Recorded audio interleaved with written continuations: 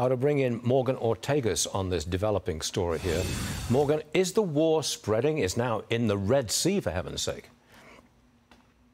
Well, I would argue that it's been spreading for 3 years, not just since October 7th.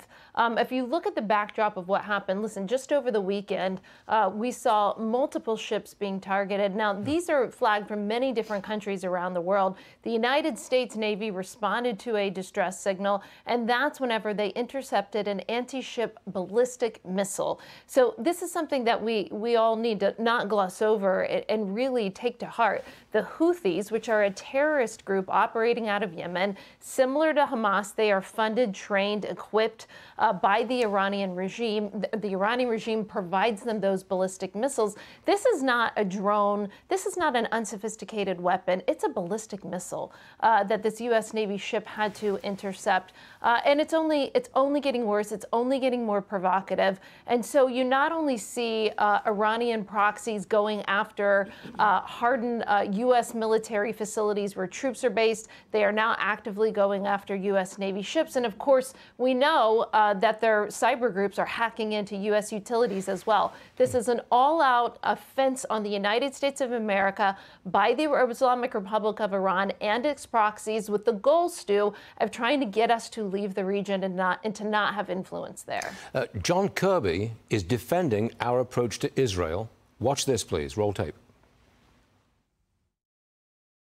We are having these discussions with our Israeli counterparts every day about being careful, precise, and deliberate in their targeting and trying to minimize civilian casualties to the maximum extent possible. We don't want to see a single more innocent life taken here.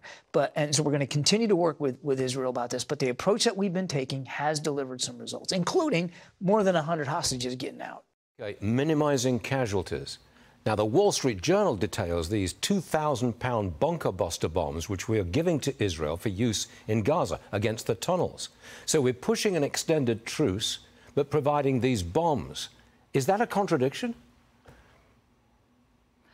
Sure. Yeah, it is a contradiction. First, if I were Kirby, and I like Kirby, we are friends, but I don't know that I would lead with bragging about getting 100 hostages out whenever you didn't get the Americans out, right? You have, I think, a total of 3 Americans that they got out. And during that week of hostage exchanges, we did, thank God, get one little girl, one American out. But there's still at least 7 or 8 Americans that remain in captivity from a terrorist group. We're in day 58 of this war. We know that Americans are still left behind in Afghanistan. And now we really have to put pressure on this administration not to leave Americans behind in Gaza as well. In terms of the military hardware that we're providing, listen, there's a lot of people in Washington that think that they know how to conduct this war for Israel better than the generals on the ground. And that's just not possible.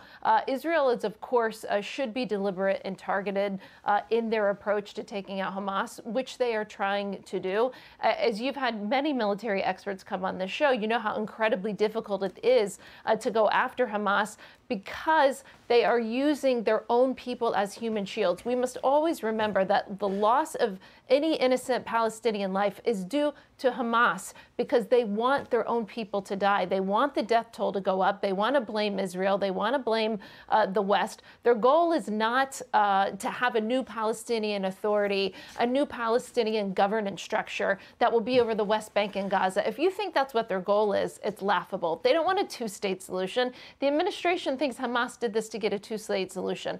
Hamas did this because they want to kill Jews and they want to wipe Israel off the face of the map from the river to the sea. Can I just express an opinion and see if you agree with it? I think the Israelis are not, you may or may disagree with me, I think the Israelis are going to do the job. They're going to crush Hamas no matter what Joe Biden says, no matter what the Arab street says. They're engaged in this battle and they're going to see it through. Nothing's going to stop them. What do you say? I totally agree with you, and we did the same whenever it came to the threat from al-Qaeda, and then later from the threat of ISIS. We destroyed, in the Trump administration, the physical caliphate of ISIS. We went after al-Qaeda for 20 years. We have done everything we could to protect the American people, and the Israeli government should do everything they can do to protect Israelis. I'm with you. Morgan Ortagus, great stuff. Thank you very much for joining us, as always, Morgan, and I know we'll see you soon. Thank you very much.